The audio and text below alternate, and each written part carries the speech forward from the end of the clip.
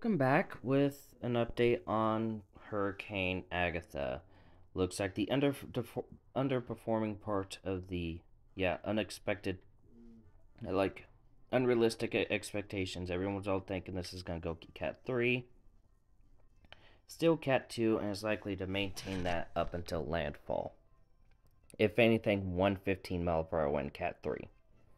So, with that, going to be Cat 1 after landfall with 85 mph winds. Going further, 50 mph wind tropical depression and post-tropical cyclone.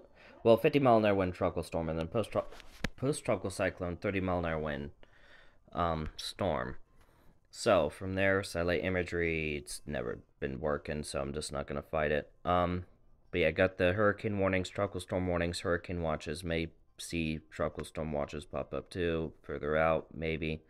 Probably not. And then models. Majority have it dying, but the longer ranges does have it going towards Tampa. So that's to keep an eye out for. Yeah, Tampa, Florida. But yeah, that does seem to be it for right now. So stay safe. See you in the next video. Bye.